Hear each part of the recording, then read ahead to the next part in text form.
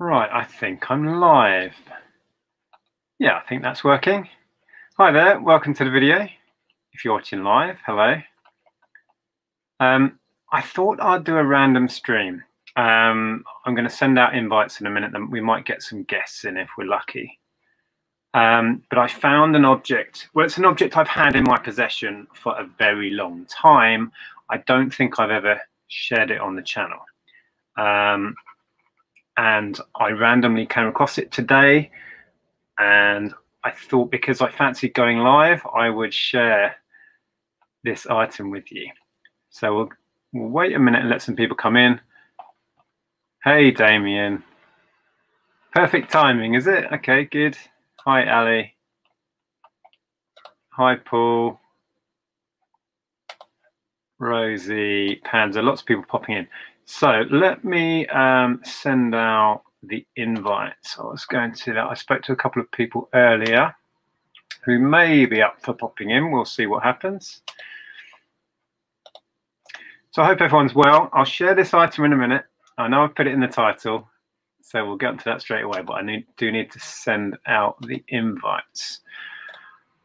Okay.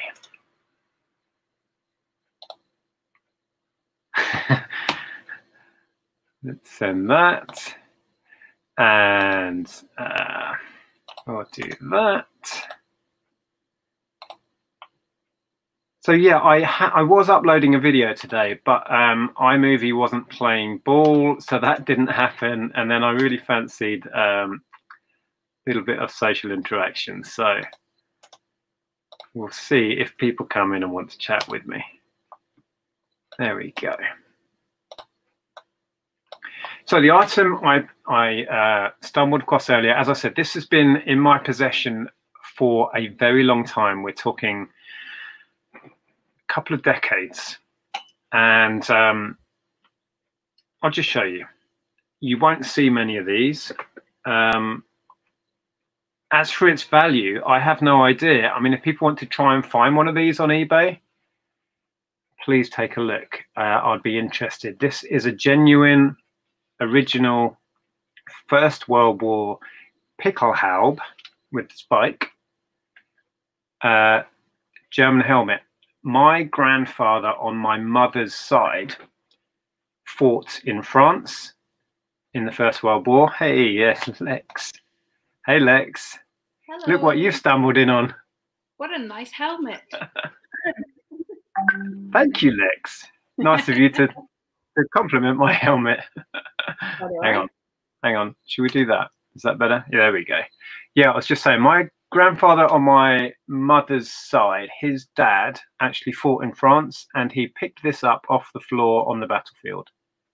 Wow. It's kind of creepy in a little way, but it's just a moment in time, right? Isn't that just amazing?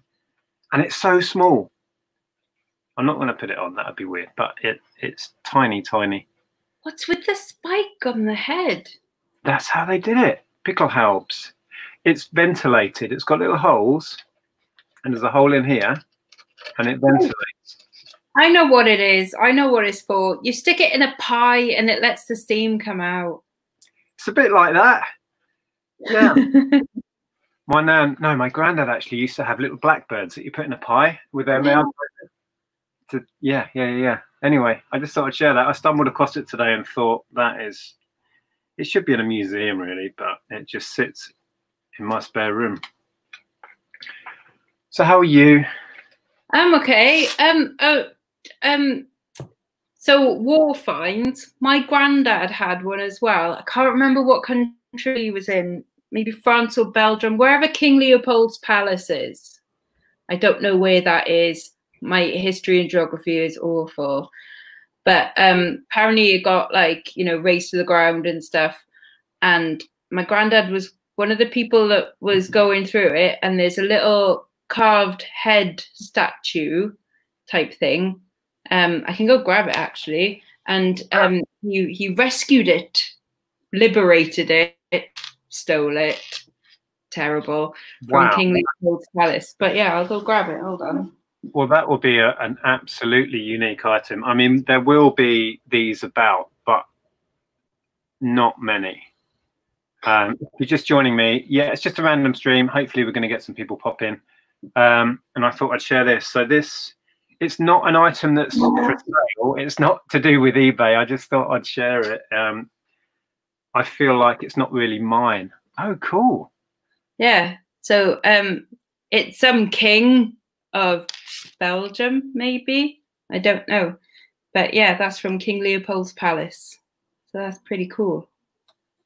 Stuck to the wall with a bit of blue tack, as you do, you know. But yeah, that's like proper mighty old. But yeah. apparently, you know, like the place was obviously getting, you know, attacked and destroyed and everything. And, you know, my granddad, the artist, was like, no, that's not getting destroyed. So we see it as liberation and, you know, keeping a part of history rather than just stealing from a palace. Absolutely.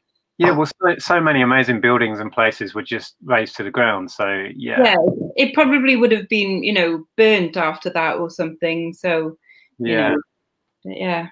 Hi, Kelly. Kelly likes my helmet, I think. Yeah, rainbow resellers. Yeah, it's just one of those items. As I was saying, it's not going to be sold.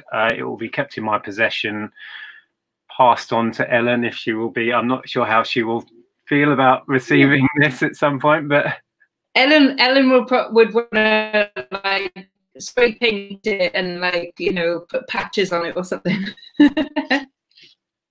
You broke up crazy there. What Ellen would do would put Mickey Mouse ears on it or something. She's obsessed with making Mickey Mouse.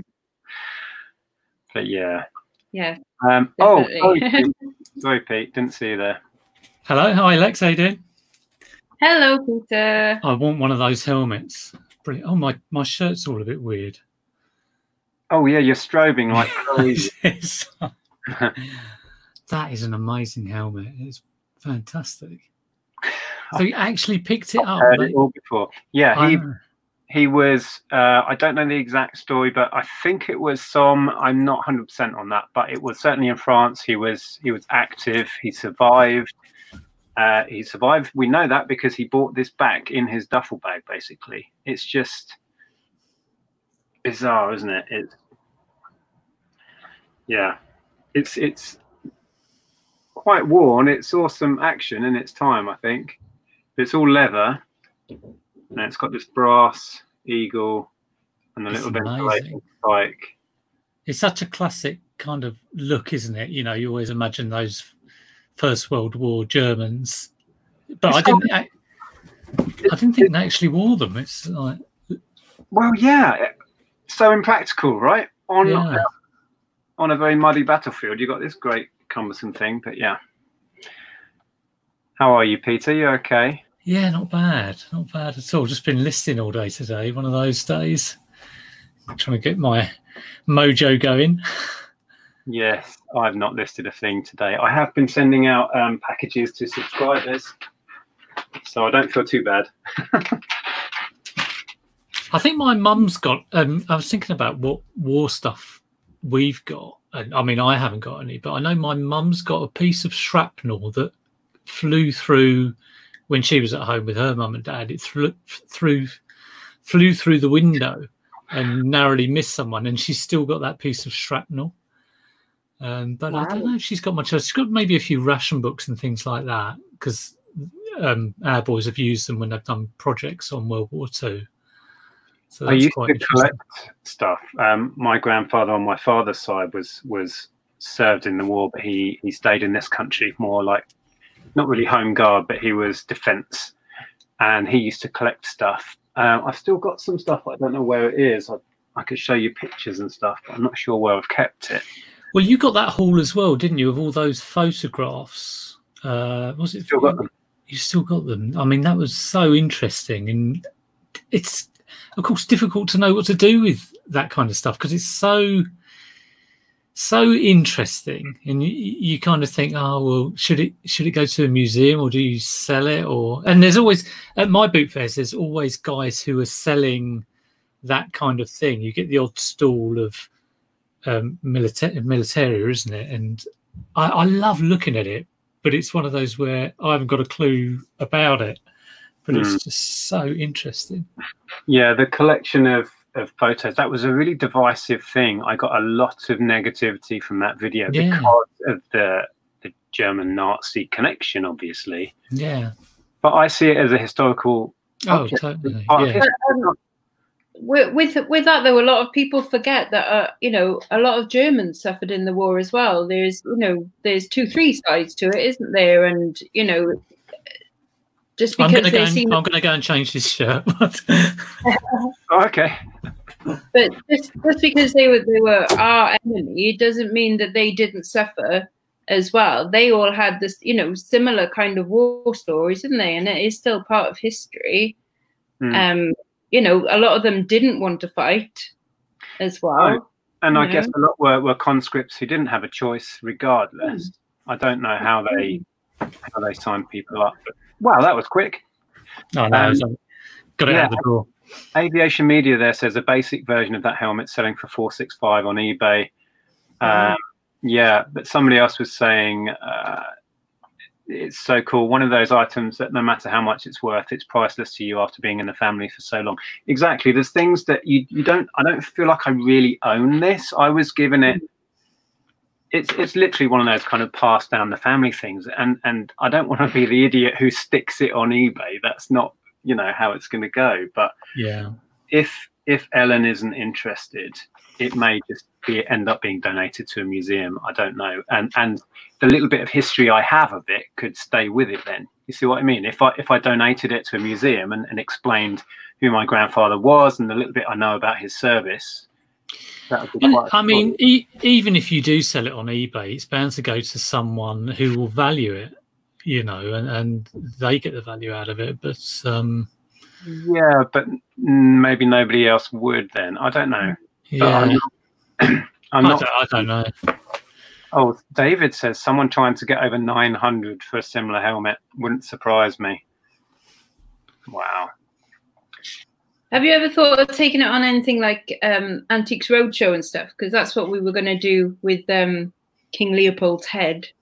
It's we're going to try and take it on with that. That would be a fun day out. I don't know if they're still filming that. I guess they are. I think they're starting up again, actually should be soon.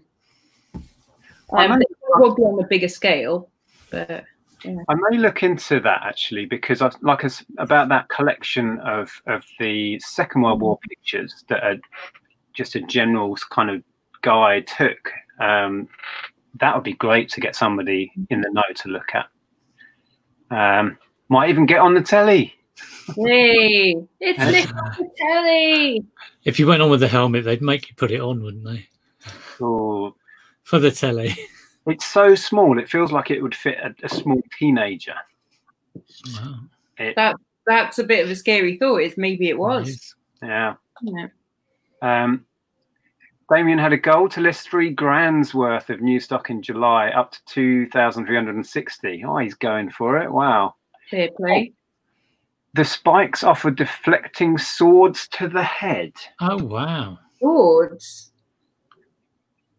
Are there any slash marks from deflected swords, or Well, we weren't using swords at that point, were we? You think swords are more medieval thing, don't you? Not like a... Well, they definitely used horses, didn't they? Is it look like a slash mark? Is that like I don't know if that's just the leather cracking, because perhaps I'm not storing it. That's a sword. They were there when I was a kid, because I would imagine that stuff. This was one of those items. It was at my grandfather's house, and he had all sorts of weird and wonderful treasures. And as a kid, this would come out, and it sounds wrong, but we would play around with this stuff, pretending to be Nazis. Well, not Nazis, because at that age, you have no idea. I had no reference. I'm talking like 6 years old. You have no idea of the significance of it. It's just a play item. Yeah. But the fact that he was letting us play around with it is quite weird. Really. Oh, but everybody wanted that. You know, there's only kind of one of them, and you want to get hold of it. But there we go. Yeah. That's fantastic. Kirsten's in. Hey, my granddad was an officer in the German army in the Second World War. In the German army. Interesting. My friend Paul, he's a German Jew, and his grandfather defected from the war, so he would have been seen as like a traitor or a deserter or something. Yeah, and they still have all of his militaria, like guns and things like that that he kind of ran away with and stuff. And very. Hello, Lainey. Hello. Hello. How are you? I'm good. I thought I'd pop on and not cry for a change. Yeah, I messaged Lainey earlier and I said, I'm thinking of doing a random live. You're more than welcome to come in. And I promise I won't make you cry. Yeah. How was Mum's jam? Oh, so good. Like, I totally changed my plan for me tea, because I was going to have like a corned beef hash thing. And then when the jam came, I was like, I've got to have jam on toast. So, and then jam on crumpets now for tomorrow because of your eyes here. That's me. Every morning I'm crumpets with jam on. Every morning. I can't get out of. I go through sort of like phases of what breakfast I have, and I've been having orange marmalade on crumpets for about 3 months now. Are you marmalade kind? Yeah, really thick cut, dark stuff. Really, and it's got a label on. It's like Daddy's marmalade, because the kids have seedless jam and like it's all watery. I'm like, out and wedge it on. Proper stuff. Gotta have chunks in it. Yeah, I love chunks of milk. Marmalade is great. I have had Lex's mum's jam before, and it lasted no time at all. So I've got another 2 jars now. We haven't actually started them yet. Been good. Well, we just had a subscriber. Hello, Sharon, if you're watching, and her husband and her dog Buster pop round and go, "Can we buy some jam?" Yeah. Lots of people popping in saying hello. Hey, kids. Yeah, I mean, your mum could seriously charge a lot more. You need to have serious words, because it's criminal. She's giving it away. I know, and it's so annoying. She's like, no, only pat. I'm like, no telling her. Pleasant Valley Picker is in. Hey, good to see you. My granddad was born in the 1890s, last generation of Victorians. After the war, he moved to Canada. I think he wanted to get as far away from war memories as possible. Yeah. Can understand that. My granddad, I think he would have been born in 1900. And when the Second World War came around, he was he didn't have to sign up. He wasn't he was too old. He would have been in his late 30s. But the story goes that he about 2 months before war broke out, he got drunk with one of his mates and they joined the TAs just as a laugh, and then came home and told my grandma, and then 2 months later war got declared and he had to go because he was in the TAs. They all got called up and he had to go and fight, all because he'd had a few too many shandies. So be careful. Yeah. We've got facts. We've got facts, people. The pickelhaube was originally introduced for the Prussian infantry in 1842 and is what the Old English bobby hat was based on. That would make sense because it stands proud above your head. It's not like your whole head fits in there. Yeah. And the British bobby helmet, I've had experience of wearing it. Most of it's just air under there. It doesn't sit on your head. Is it just to make them look taller and to give them? Is there a reason it's so? I don't know, but they're stupid and impractical. It's a tit on your head. Everybody hated them. Keep the jam sandwiches under. Yeah. Oh, kept in there. I can't divulge what was kept in there.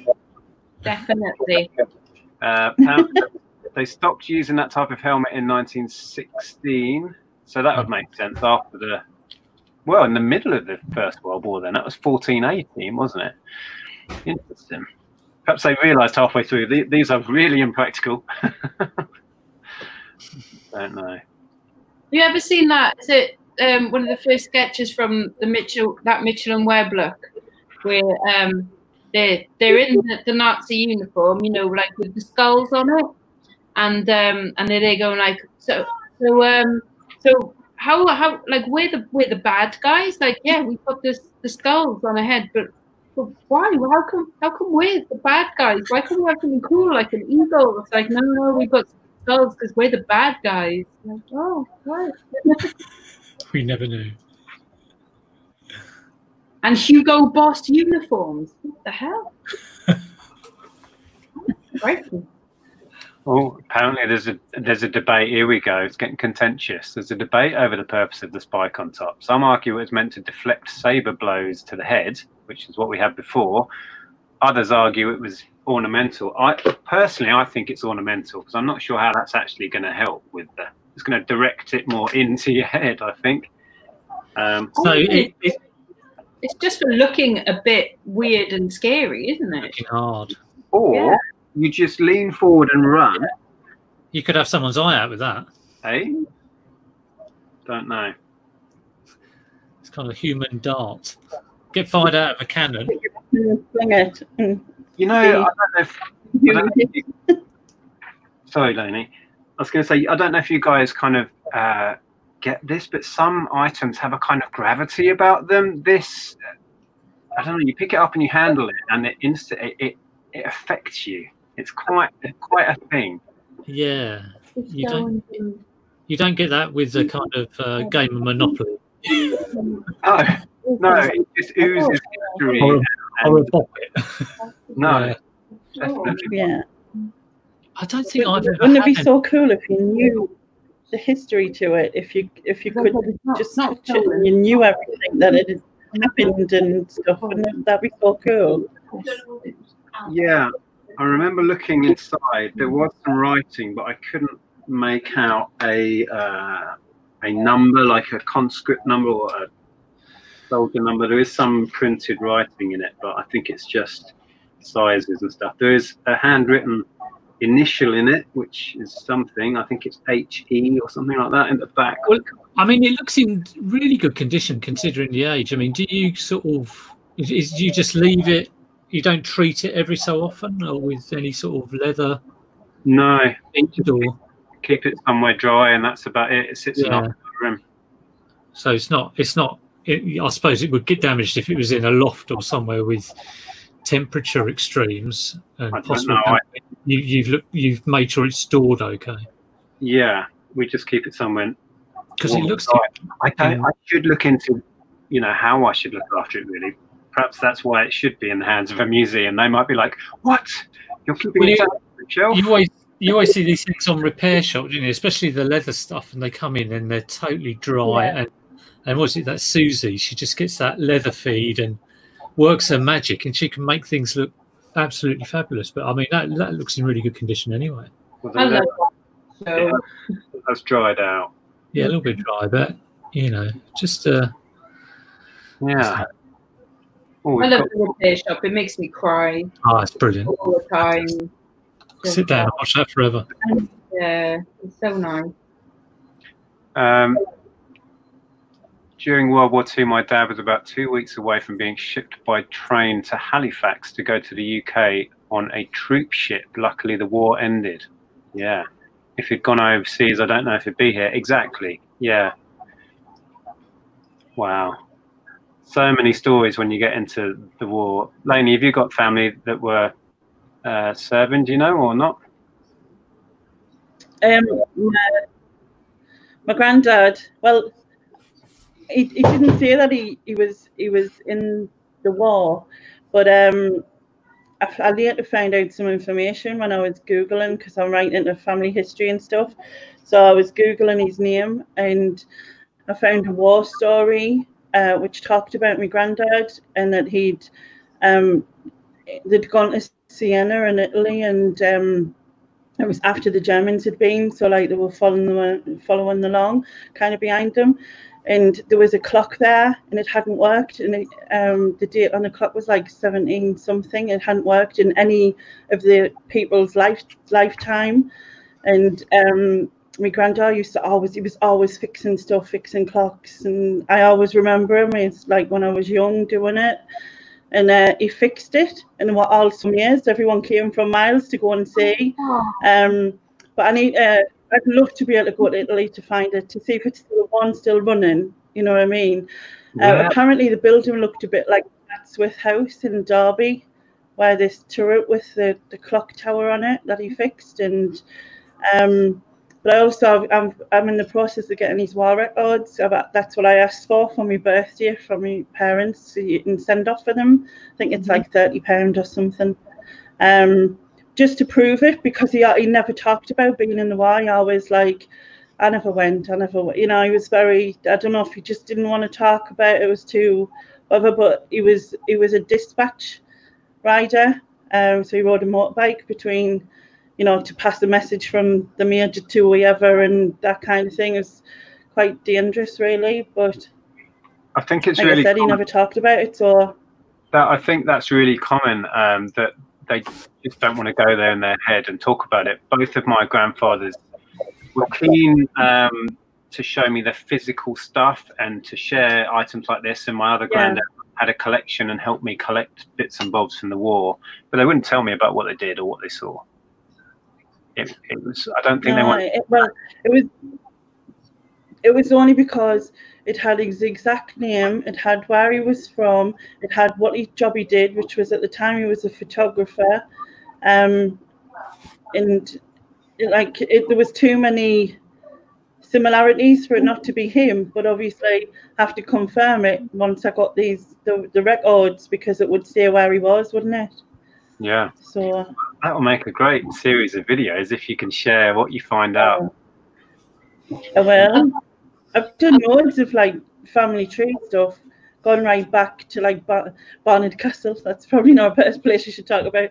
But yeah, I went right back to there, and like the people who I was related to who looked after Barnard Castle, and like right back to like 14 something at one point.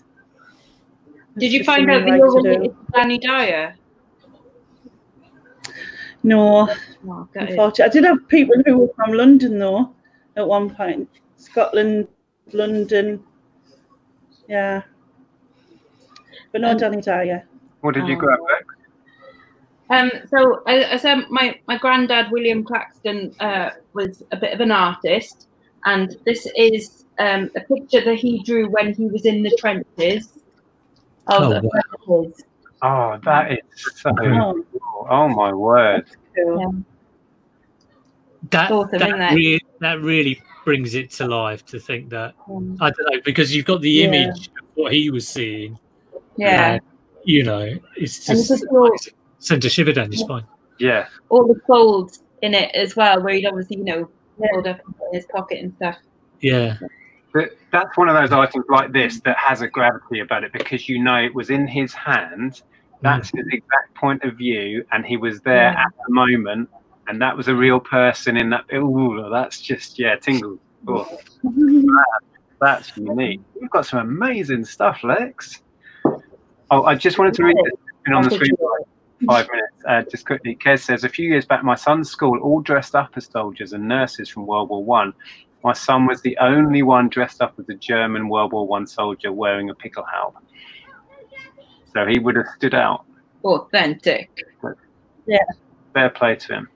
What's the translation of that? Is it like spike helmet or something? I think it is spike helmet. Somebody in the chat might Google it and tell me I'm wrong. But someone's bound to know. Someone will Google it and tell us. Oh, there's somebody who's popped in a little link if people want to go and find the actual purpose of the pickelhaube.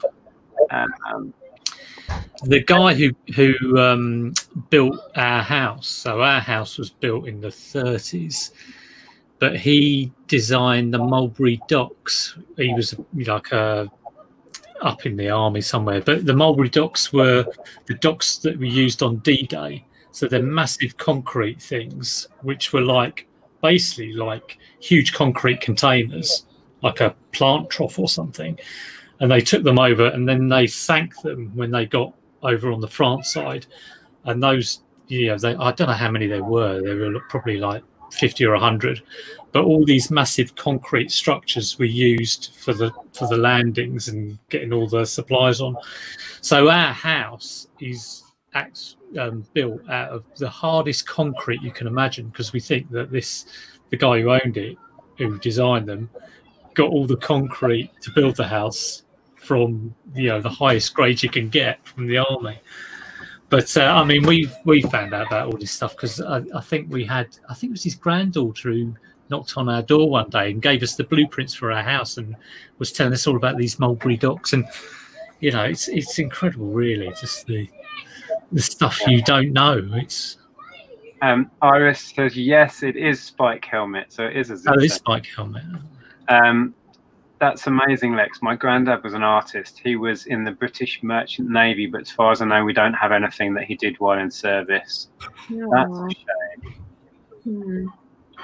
Yeah, I've got somewhere, again, I don't know where it is. My grandfather on my mother's side used to sketch. I don't have anything from the war, but sketches he did in the 20s and 30s on the beach of people just in their swimwear from that era, and they are so evocative. Little sketches that he did while sat in the deck chair. I'll have to dig those out. But all of that trench art stuff is stuff made out of shells, and it's just incredible how they do it.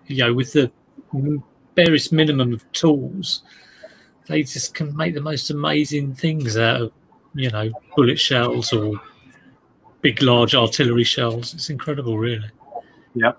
So Bad Wolf, here we go. From the German pickel, point or pickaxe, and haube, bonnet. So it's a pickaxe bonnet. There you go. There we go. The general word for headgear. There we go. Excellent.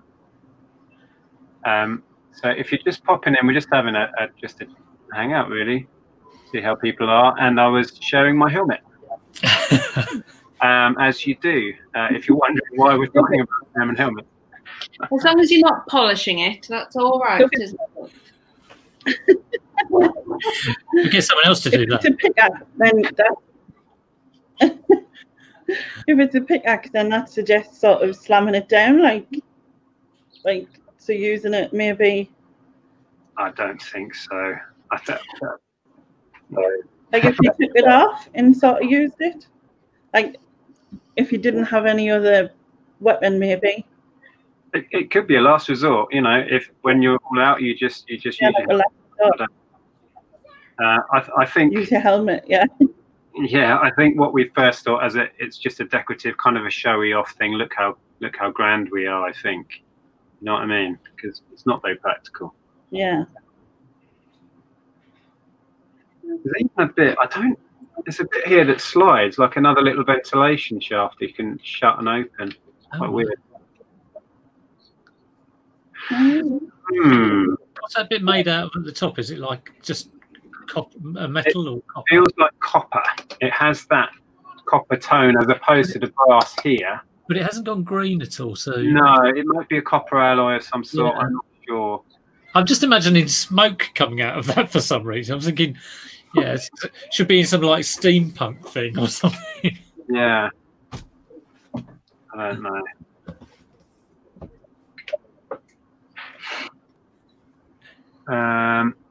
I mean, if you join the German army and you're all lined up wearing those, some of them must have thought we look a bit silly, don't we, with spikes on our head? But there you go.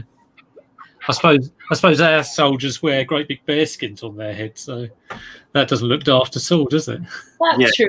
Where on earth did that come from? Because that is ridiculous. Look like a microphone. Yes. Yeah. And then it rains, and all of a sudden you've got like 10 kilos of water set on your head. Yeah. Well, they surely have never been used in any sort of combat. Surely that's just a dress uniform, isn't it? Come on. But why? Running around with that on. Aren't they Welsh as well, those soldiers? Aren't they? Yeah, it explains it, really, doesn't it? Yeah, I don't know if they're Welsh. I know if you have different sort of formations of button on. So if you have like 5 groups, I think you're Welsh, and if you have, groups of 3, you're Scottish or something like that. But that's how you tell the different kind of regiments on for the army. So So But I don't know about the bearskin. Just sharing a resource if you want to look into this stuff. Used it a few times to help with things I picked up. I'd never pick any militaria up. I suppose it'd be good to do that. Just take a chance and go and buy something at a boot fair from someone who's selling militaria, just to sort of, why not? You know, try different things and find out about it. It's the best way to live, isn't it?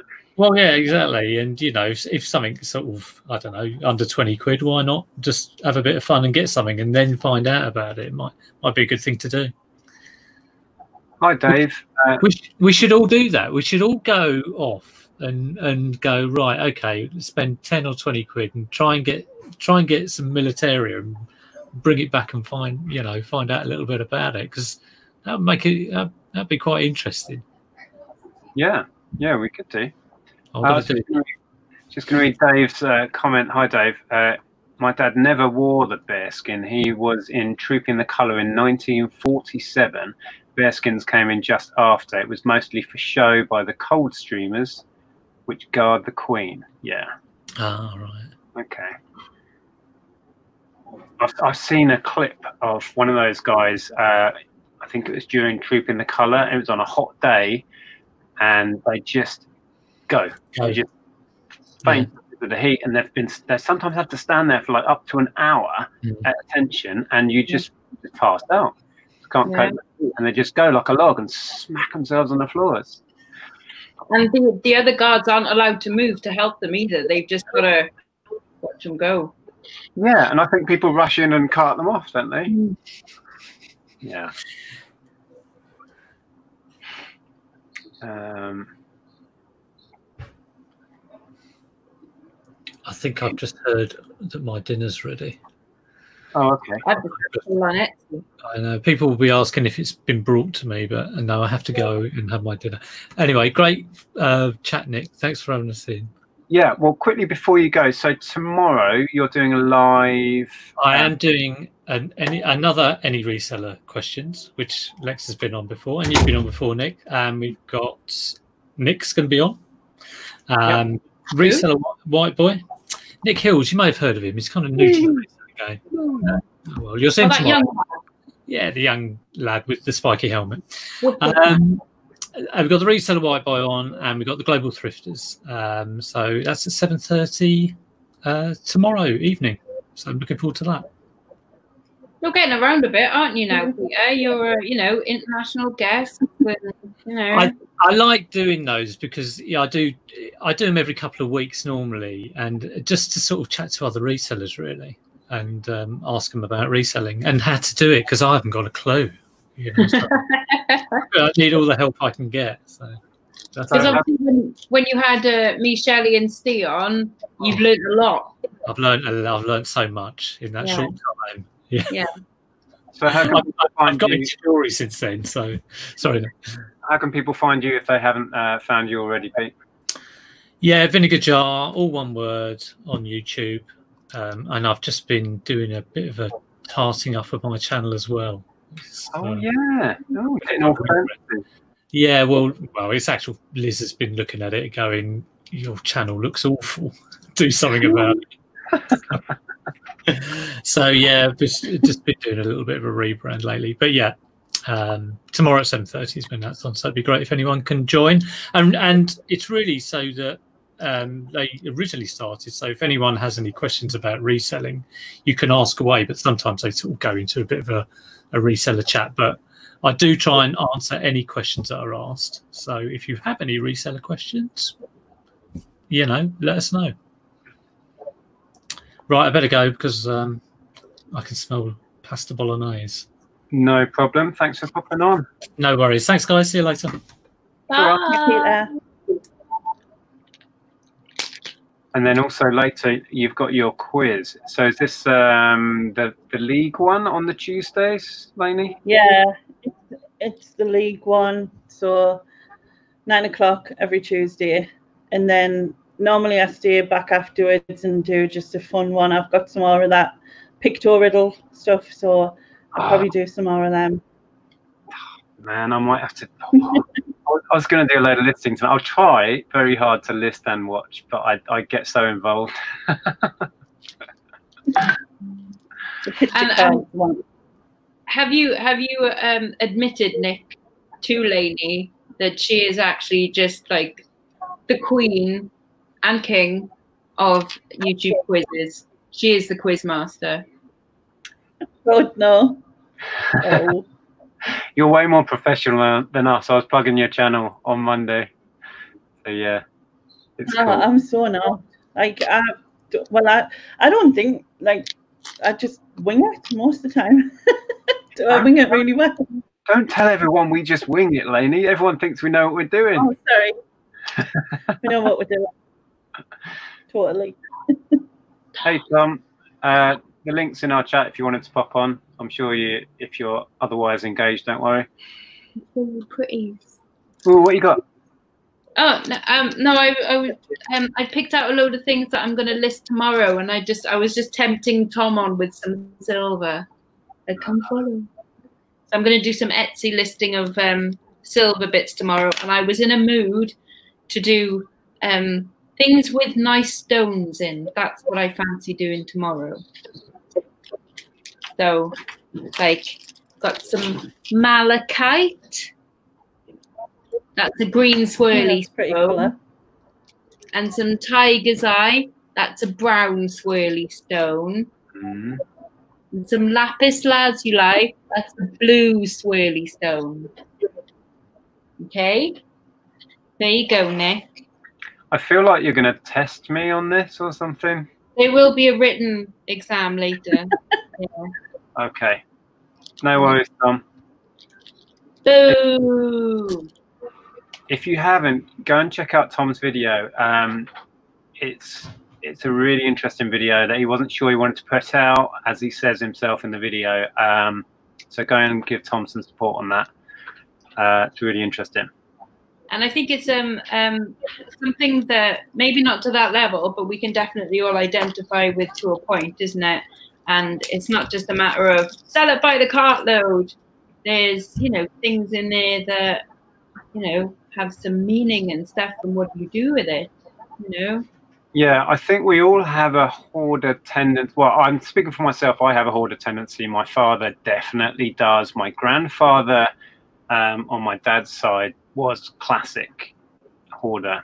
I've managed to, as Tom says in the video, turn the hoarding tendencies into a business. I built a business around one of my issues. Yeah. And I think that's a starting point for many people. Well, so, like mine isn't so much hoarding, but mine is definitely I love spending money. What? Yes. Yeah. And thankfully, you know, I have turned that into something, because otherwise I'd be screwed, you know. Yeah, otherwise you just keep spending and amassing stuff. At least some of it's going back out of the door, right? And paying for the rest of it. Yeah. And it gives me justification to buy more stuff, so it's okay. Hi, Mike. Hope you're okay, mate. It took me 4 hours to list an item as I was watching pre-recorded Lex and Carla videos. Sorry. It's the trouble with YouTube. Put on just mute them and go do some work instead, because that's probably better for you. Hi, Tim. I was catching up on your videos the other night. Good to see you. Sam's in. Hey. Hi, Sam. Well done, though, Tom, for putting it out there. Not an easy thing to do. Definitely. Yeah. If you've not been and watched it yet, it's Tom talking about hoarding and the associated issues that come with it. And I totally relate. It's something I barely have under control, if I'm honest. Yeah. And it didn't make me cry. Definitely not.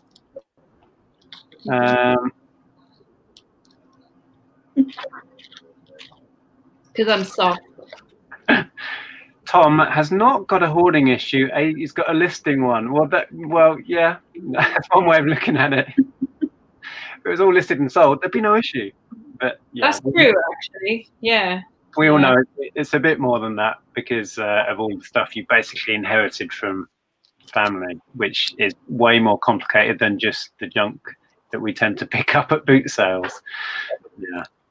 And when my grandfather passed away, my dad took on a big chunk of his hoard that had been collected for most of his life. And because my father, like this, I don't feel like I own this, so I'm not going to sell this. My dad feels like that about everything he had from his granddad. No, from my granddad. See what I mean? So he's just, it sits there. Yeah. We managed to get rid of some of it when he downsized a bit a couple of years ago, but he just can't let it go because it's not his. It's, yeah, bizarre. Yeah, it's like you haven't got permission to do anything with it. No. Yeah. And psychologically, he doesn't want to deal with it. Yeah. That's a bigger part of it, I think. Yeah, definitely. Mm. I was going to ask Lainey, have you got somebody else lined up for the next quiz with a guest? Yeah. The question timed one. Yeah, Indy's doing it, Louise. Indy chick. She's doing it on Saturday. I think she's the last one. After that, I've got no one planned, so it'll be ending. Wow. Notice how Lex is looking around the room there. I'm not here. Don't know what you mean. So chances are I will. No one has to do it, Lex, ever. I would never want that. But I know it's not your bag. So chances are Ian and I will be propping up the entire league table at the bottom. Possibly. I still wake up in cold sweats about that. I was like, well, the problem was I said, I'm doing really well, didn't I? About 4 questions, I'm doing really well. And then I got like nothing right for the rest of it. It's like, oh. Never ever do that. No. No, that's the worst thing you can do. Jinx yourself. Yeah. And never revise either. That's what I learned in exams. Don't ever revise. You can't revise for Lainey's quiz. What was the most popular name in 1980 for girls? I said every name I know, and I got like 1. and then you showed me creatures that don't really exist in the real world. Creatures that you don't think exist. Yeah. I think Carla got some of the worst ones, like probably. But yeah, it's amazing what's out there. Very true, Double Karma. It's not junk, it's quality merch. Yes. Oh, I need to do that, Tom. I need to send stuff in. I've clipped a few bits up. Oh, they're letting you do it now? Because it was blocked for a long time, wasn't it? Yeah, I sent one in since they let us. But I need to do another one. Get rid of some stuff. But I'm still plowing through that hoard of media. I'm going to list a load tonight. But as I showed before, I sold a stack of it to subscribers. I had loads of messages after the video, people going, oh, I'm a Bowie fan, can I have all your Bowie stuff? I sold all the Bowie stuff to 2 separate subs, which was amazing. Some of it's going to the Netherlands. I sold all of the Bond soundtracks to the USA, to a collector, which was awesome. All the Duran Duran stuff went, which was great. Can't think. The Queen stuff all went. It's just, yeah, mind-blowing. So thanks if you did message. Someone wanted to get Kate Bush on it as well. Yes, I need to find the message. We may have a swapsy going on because somebody is a Kate Bush collector and I'm an Erasure collector and they have Erasure stuff. So, yeah, I need to message them back. Nice. I do keep a lookout for anything, but no such luck so far. Yeah, it's getting to the point with Erasure where there's, but soon there'll be very little I don't have. I've been buying like a crazy man. Hi, Fat Girl Sewing. Hope you're well. Says I have hoarding issues too. It was bad as a teen. I kept everything. Nowadays I collect things, and every few years I use the. Have you used it in the last year? This technique to get rid of things. Yeah, keeping a lid on it is tricky. Definitely. See, what I tend to keep all of my collections in one place, which is there. And I don't really, other than like I've got a jewelry box and, you know, wardrobe, and then there's like one thing under my bed which has got all stuff from my uni days in it, and then that's it. So I find that is a good way of doing it. It's just you're allowed to fill one place with bits and bobs and stuff that you want to collect, but that's it. Mm-hmm.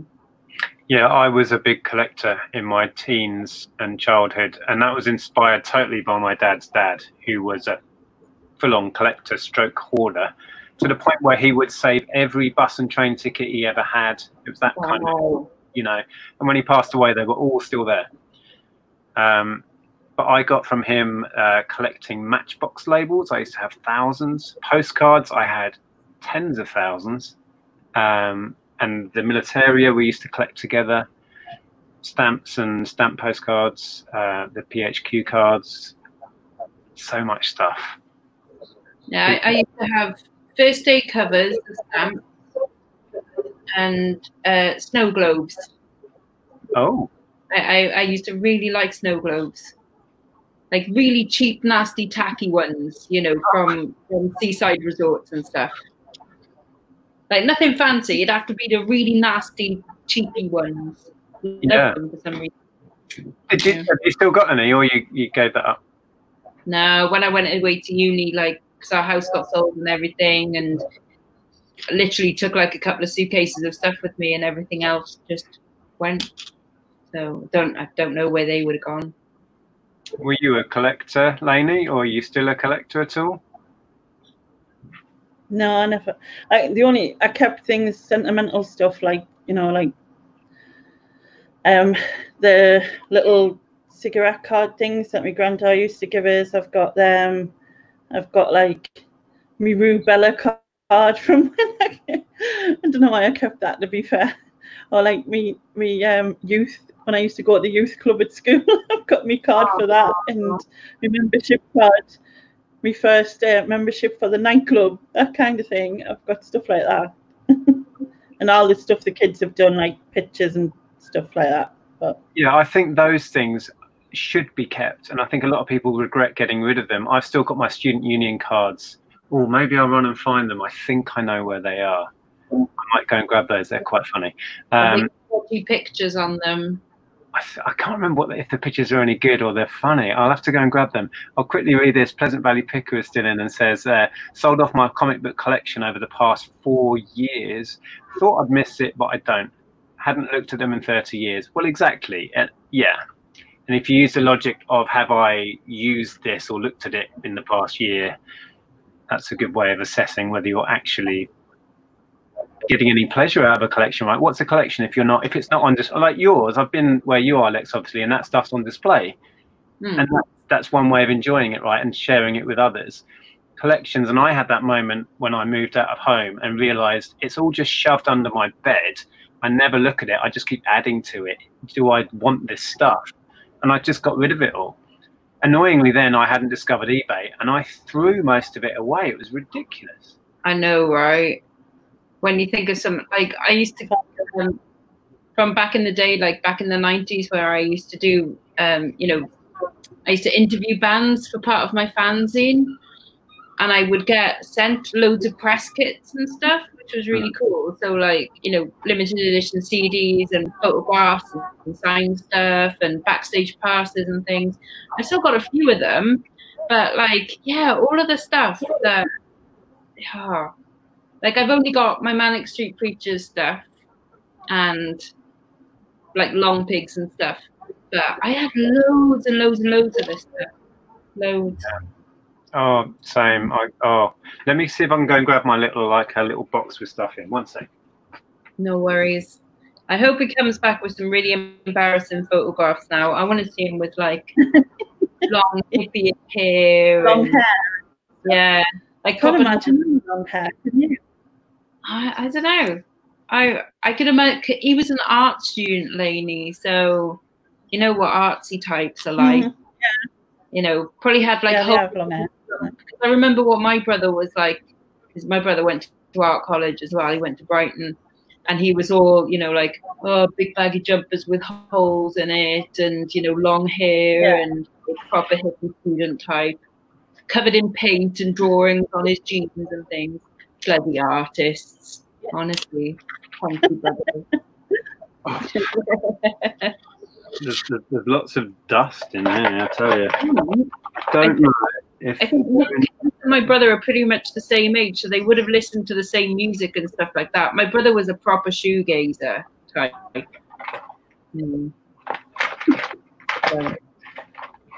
Corduroy trousers, flared corduroy trousers. Yeah. There's all of my old watches in here. I never wear watches anymore. Lots of my old watches not been worn for years. Ah. God.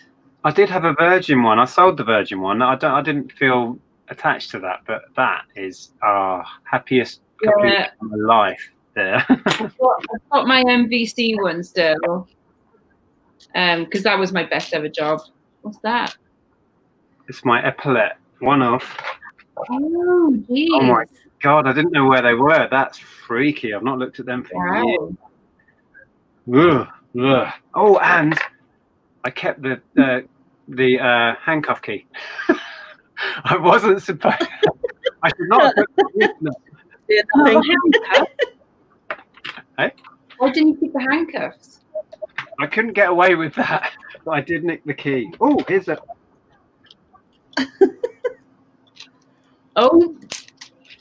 That's. Okay. I think 18. I would be there. Jeez, that's not you. No. Not I you. look just. What are you talking about? I look exactly the same. Nothing like you. Hang on. Oh, there's more. Oh no. Oh, this is me. First day at art college, getting the pictures done for my student union card with a hand roll. See, bloody artists, they're all weird. So I'm 19 there, I think. That's when I just got back from America. No. No. It's just you, Nick. Oh, this one might freak you out. Oh, actually, yeah, check this one out. Okay, that's a bit more like you, but that's still weird. That I don't think looks like me. Oh, wow, the hair. Hello. Out of control. No, it's not you. I don't know what's going on here. I'm about 15 in this with my mate John, and we're pointing at an article in the paper with us in it. We were incredibly excited about being in the local paper. Aww. The article was about pub parking. I can't remember what on earth it was. I think it was our local. Oh my goodness. I thought I had my actual student union cards. I don't know whose life you've taken, Nick, but the person in those photos, that's not you. No. 19. Oh, that's 97. That's university. Yeah. So student union.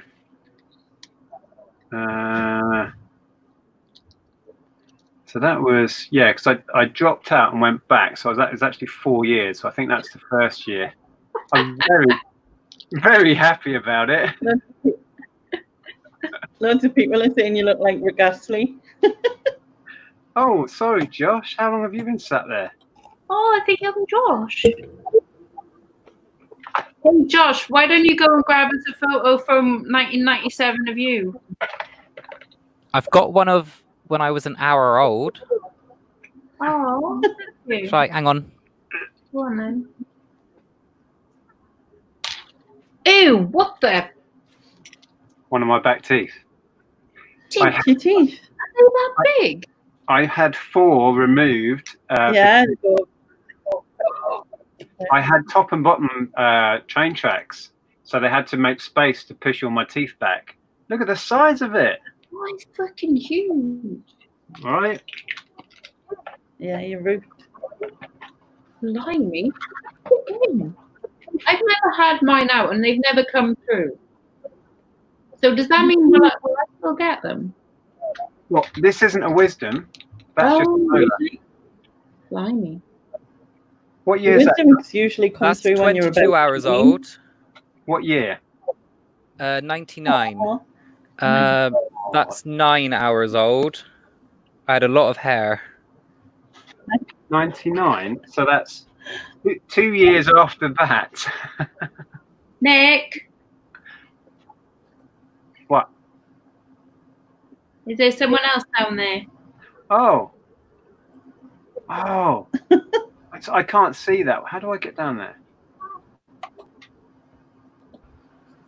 How long have you been there, Sue? Oh, half an hour. Not really. Has he? Has he? About 40 seconds. Oh, good. Hello, Sue. You all right?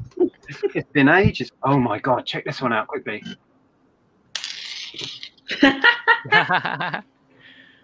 Wow! I had the proper 90s curtains, and I had an undercut at one point. Curtains. Yeah. What year was that? That will be 92, I'm thinking. Oh, you've seen mine from then, haven't you? I don't know. I have. I thought it were 80s, but it can't have been because my door opened. Oh yeah, I have. Yeah. Wow. So I thought that were late 80s, but it must have been about So glamorous 92. too. So I must have been about 33 then when I had that time. Wow. That's such a cool photo. So it's Machina Eastern look, isn't it? Yes, totally. Yeah. And fab clip-on earrings as well. Yeah. So you I rock told you I used to put my slap on. I don't know what else I've got really. I can't see chat, by the way. A chip from when I was in Vegas. Not much else. Well, James Moore is saying Sue's always been fit. So there you go. You got a fan there. Oh, bless. Oh, James.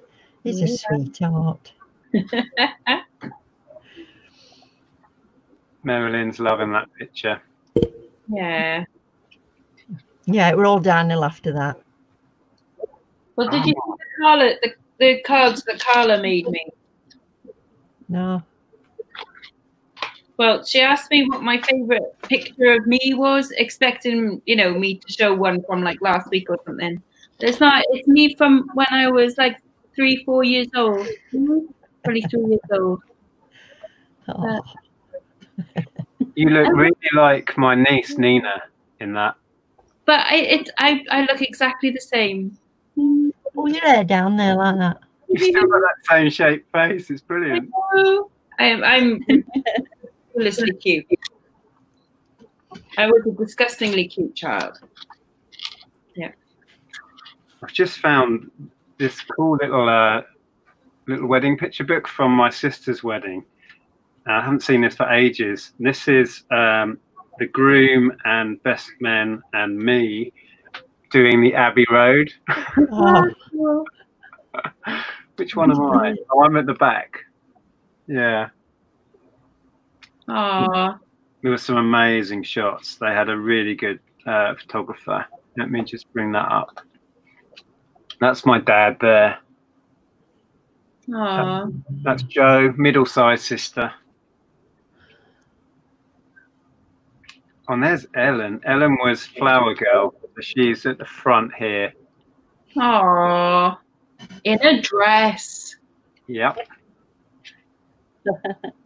I doubt there's any pictures of me. Let's have a look. Such cool pictures. Oh, she were gorgeous. Well, she still is. There's little Ellen again. Aww. No. Well, my granddaughter, Gabrielle, you'll have probably seen pictures of her. She couldn't wait to be a bridesmaid. She's never been a bridesmaid. And my son was supposed to be getting married next month.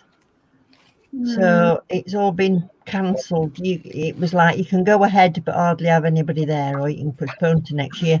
And Gabs has had a thing on fridge saying 15 weeks and counting, 14 weeks and counting, and it's changed now, 61 weeks and counting. Bless her.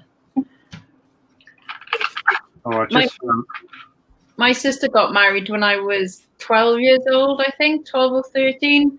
And she asked me to be bridesmaid. And I was obviously, you know, moody Lex teenager. And I was like, bugger off. You're not going to get me in a dress. So, yeah, I refused to be her bridesmaid.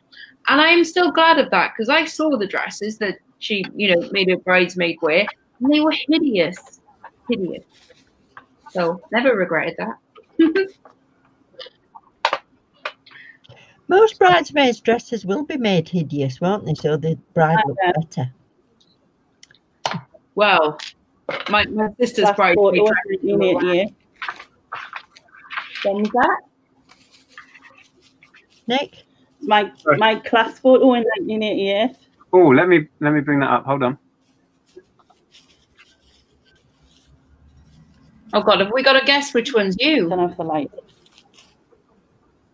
the light will reflect it or not. It's hard to make out. Yeah. That's you. That's me. Yeah. Have you got a frizzy perm? Yes. Layered frizzy perm. Hey. No, you can't really see it, can you? It's a little bit blurry, unfortunately. Oh well. Are you still on the old? Are you still on the old laptop? Yeah. Oh, see, new laptop Yeah. would have done that. Perfect. I've just found some tickets, Lex. Oh, I showed you my tickets last time you were down, wasn't it? Yeah, I'm nowhere near all of them. There's a few. That was a good gig. Oh, who was saying about Jesus Jones the other day? I think it might be Heather. She went to see them. Town and Country Club 91. Oh, we met the band afterwards as well. James. Oh, that was a good gig. Yeah, and when you look at the prices on them, that's the scary thing. Oh, let's have a look. James. No price on it. Oh, no. Newcastle Arena. Hey. Oh, awesome. Oh, £9.50 for James. Whew. Oh, I've got one of those Oasis ones, but I don't know where. You went the other day. I went on Saturday and you were there on the Sunday, I think. Oh, I may have got rid of my Oasis ticket. I don't know where it's gone. It should be here. Oh, here we go. Carter. The Unstoppable Sex Machine. 92. Cost me £8. A whole £8 to go to a gig in London. I know, right? Great. Okay. This is my favourite ever gig. £8 to see the Manic Street Preachers at the Cardiff Astoria. Oh, wow. That's awesome. Oh, I have got it. Best ever gig. Oh, yay. Shall we compare? Let's compare tickets. Sunday. Ooh. Oh, I missed you by a day, Lex. I know, right? Wow. What do you think? I only ever remember going to 3 concerts. Would you like to guess whose they were? You saw, right, let me think. Lynyrd Skynyrd, Judas Priest, and Gloria Gaynor. No. None of it. The Bee Gees. No. No. The Who. No. Oh. The Beatles. No. What are you Oh. trying to say? Rolling Stones. No. You give in. Yeah. Genesis. Oh. Steve Hackett. Peter Gabriel. I went to this because it was at Nebworth Park, which was like 5 minutes from my house. So we used to go. I wasn't a big fan, but I really enjoyed the gig. I went to see them with Andrea again when we got together. What year was that one? 92, I think it was. Yeah. 92, 2nd of August. 22.50. Wow. Yeah. Crazy, I'm sure Phil went to see him open air in Nebworth when I think we must have got the keys for the flat. So probably 78. Probably the year we got married, 1978. He went to Nebworth. What, and Genesis played? Oh.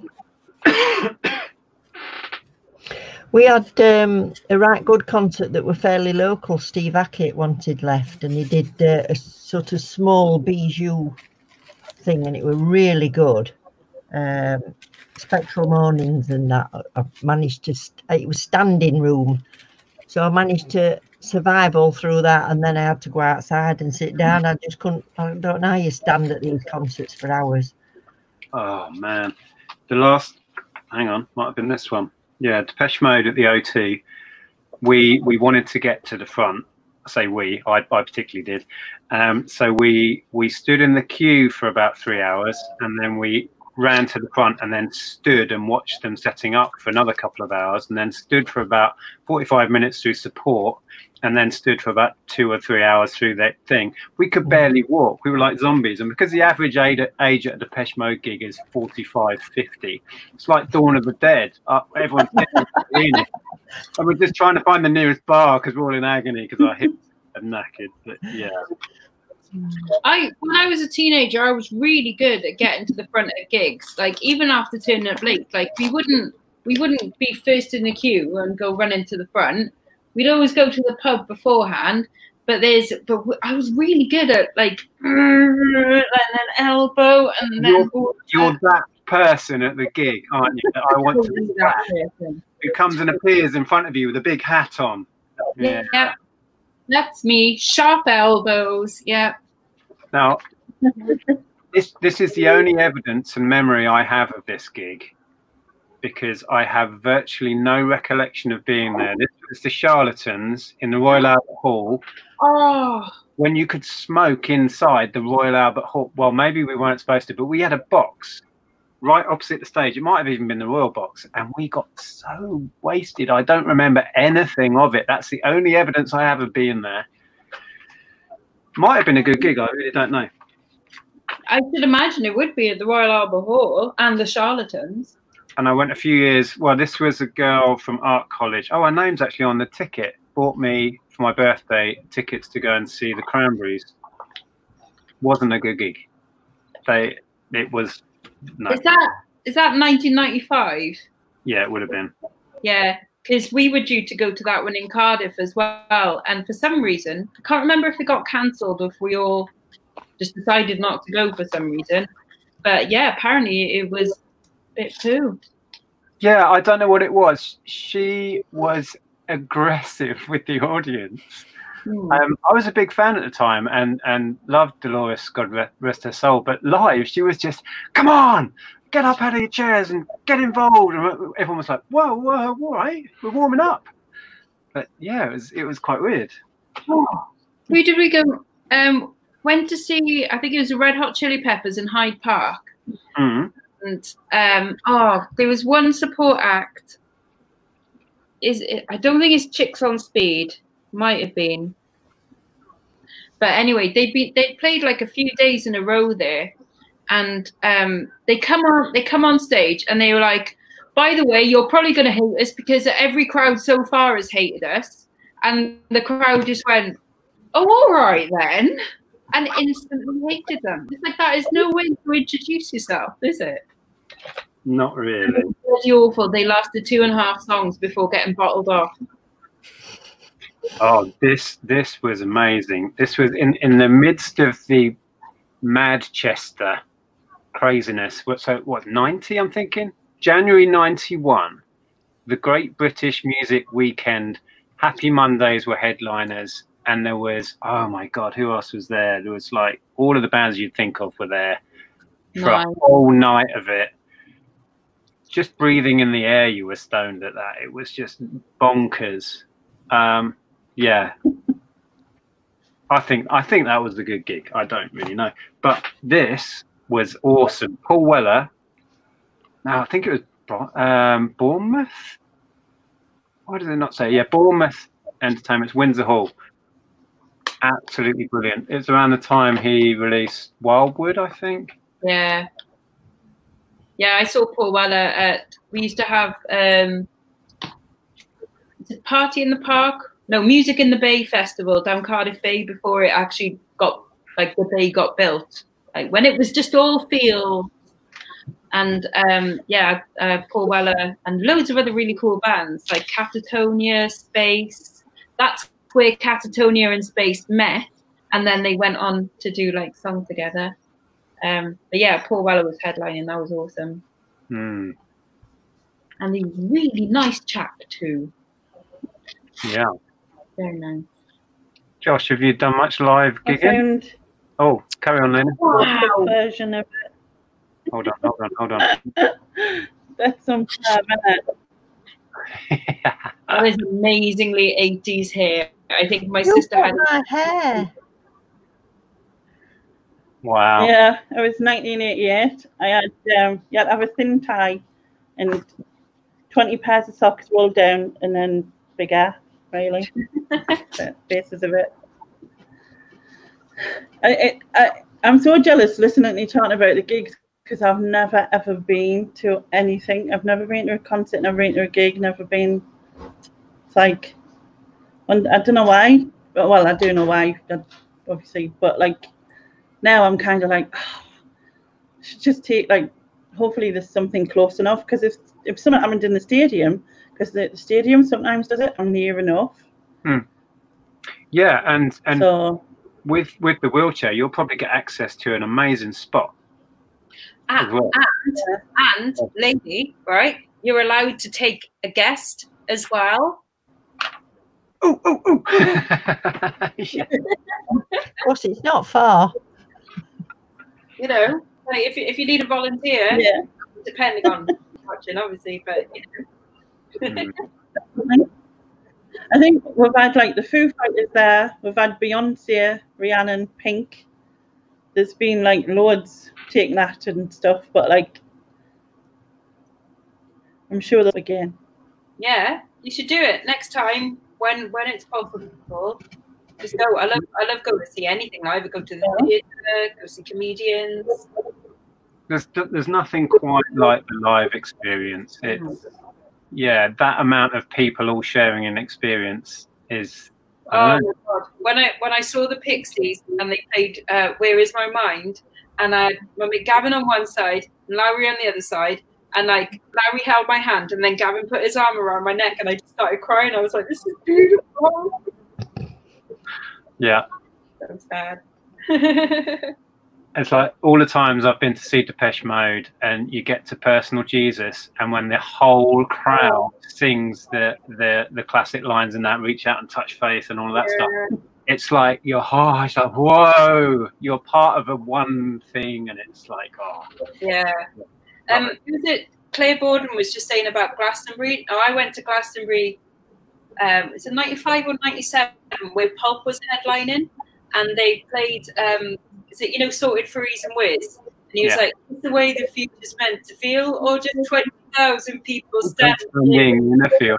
And we were like, yes. Yeah. I remember. I don't know how they got away with some of it. I bought that single, and the cover, it showed you how to fold it into a drugs pouch. Like, what? How are they getting away with this stuff? Anyway, Josh, I was going to ask, have you ever done much gigging? Is that your thing? It's not my thing, Nick. No. Loud music, you know, no. Not my thing. Okay. Fair enough. Oh, Josh. DB Damien, best gig I went to was Muse at the newly opened Wembley Stadium. I've not seen Muse. I was massive into Muse for the first 2 albums and then kind of lost touch with it, really. But yeah. See what else we've got in the chat. Oh, and also at Glastonbury, very annoying thing. There was one Saturday night, and they had Primal Scream, Radiohead, and The Prodigy all like on at the same time. Oh. Why would you do that? Why? Oh, for a moment then I thought, what a run up to the headliners. No. Bloody same time. So one on the Pyramid stage, one on the Enemy stage, and then one in the dance tent. That's it. Yeah, cats. We want cats, apparently. There's Josh's cat. Oh. Sorry, Adam's disappeared. You get a picture of my cat and that's it. She's gone somewhere. Yeah, you can't tell the cat what to do. Yeah, the cat owns us. So true. Sam's a Paul Weller fan. Yeah, I mean, his track record, when you think it goes all the way back to the late 70s, early 80s with the Jam, and then he went off on that whole Style Council thing, and then his solo, which has been consistent ever since. It's just amazing. Absolutely amazing.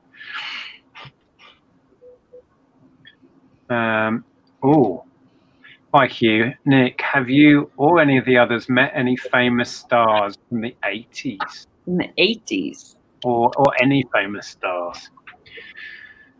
Well, I've met loads. I've met like so many 90s indies bands because that's what I did. Yeah, through work. Yeah. Yeah. I used to have bag breaks with the Gallagher brothers, and I've smelt Bobby Gillespie and spoken to Bernard Butler, and it was cool times. And you have to keep you cool, don't you? You can't go, I love you. It's weird. Yeah, that would have been awesome. I mean, what a time for music. I'm at East 17. To be that age and right in the But I don't know if I should admit that. What was that? You met East 17? Sorry. Yeah. Never mind. Someone had to. We were staying at a hotel down the beach here because they were doing like a tour of the schools and stuff. When their first song came out, it was. Were they doing like a "Hey kids, don't do drugs" thing? It should be quite ironic for them. I've not met any music stars. Yeah, very.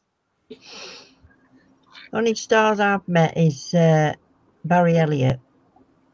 Who's that? Chuckle Brothers. Oh, I valued his house. Really? Oh. I met him, had a coffee, met his wife. Lovely. Oh. Nice house. He's gone now, bless him. Yeah. Neil's in. Hey, Neil. I remember nothing of the 90s, especially the Glastonburys. So many gigs I can't remember. To my shame, I've still not done Glastonbury. We do want to do it. So that's something that's on the list. Well, first time I went, it was £65 for a weekend ticket. 65 quid. You can barely get into a gig for that now. Yep. Crazy. Tom never really did gigs, but so many DJ sets. Creamfields was amazing. I bet it was. I New Year's Day one year, when I was in Bridgend, I got on the train 6 o'clock New Year's Day morning, went to Camden Palais and did an all-day rave in there. Oh, excellent. Yeah, it came out, it's like 6 o'clock in the evening, it's still light, and you're like, whoa, what's been going on? It completely like mashes your head up. But yeah, that was pretty cool. And Camden Palais is such a good venue as well. So cool. I don't think I've been to that. Maximilio, ever go to Rhythms of the World, Nick? Banging Festival. Yes, that's a festival held, it used to be. It's not happening at the minute here in Hitchin. We went every year that we lived in Hitchin pretty much. It used to be just gigs all around the town, and then they had it in the Priory grounds and you had to pay to go in. It was more of a festival vibe then. But yeah, they used to get some pretty good headline acts in. But it would be also loads of local bands and loads of school stuff. And Ellen used to go with her dancing troupe and do stuff. Andrew used to run a majorette troupe and they'd go and perform there. It was a proper, all the way from that up to some big band that would headline. It was cool. Sam was just saying, like, oh yeah, we should all go to Glastonbury. If we could get tickets, that would be amazing. But it's so hard to get tickets nowadays. Yeah, exactly. It would be awesome. Resellers at Glastonbury. Well, Neil remembers Camden Palais. Yeah, it's a cool place.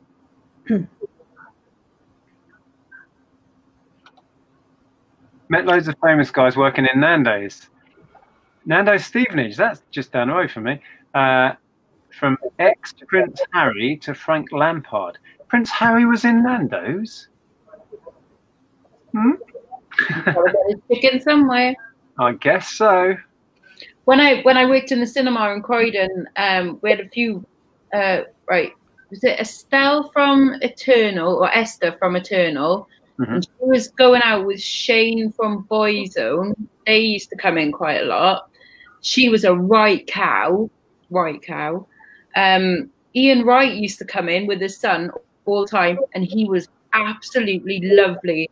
He used to stop and sign autographs for people and have his photograph taken. He was such a nice man. Really, really lovely. Yeah, you get that vibe from him when you see him. He's just always having a laugh.